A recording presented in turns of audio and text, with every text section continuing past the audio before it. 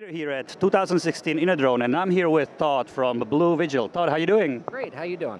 Wonderful. So what is this? Okay, so this is a power tether system here that we can use. We can take it, a normal drone, any commercially available drone, take the battery off, put our battery in its place, and it will stay in the air all day. As long as there's power going through the tether, it will stay in the air indefinitely. Oh, wonderful. That is excellent. How long is the tether? We're manufacturing these things with about 50 meters.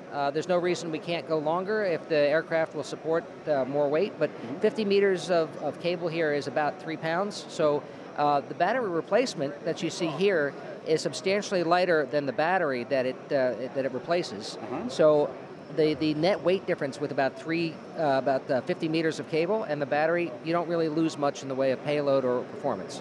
Gotcha. And I see there is an adapter here for a unique Typhoon.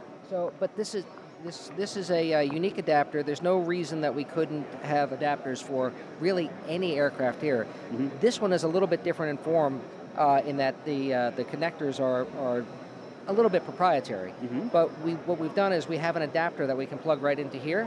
We can strap this on to like a 3DR Solo or anything else really that takes this voltage between 12 and 24 volts. We can put a adapter in here, plug it into where the battery used to be, and it'll stay in the air indefinitely. Oh, that's wonderful. So it's pretty much anything from 3 to 6S. That's correct. Okay. What kind of customers do you see interested in this? This is for primarily news media, I would think, law enforcement, first responders, communications network, anybody that needs to have an aerial platform, not necessarily moving around, but in the air for a long period of time. Now, there's no reason that you couldn't fly the drone while it's on the tether, so if you're doing, say, infrastructure inspection and you need to move it from side to side a little bit, you know, of course you have to stay within the length of the tether, but in a lot of missions that's really not a problem. The bigger advantage is that it can stay in the air for a lot longer than the battery will otherwise permit it to do so.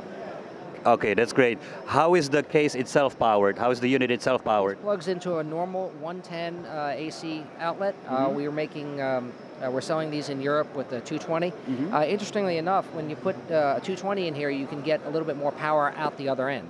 So you could power even bigger drones or have more altitude with it.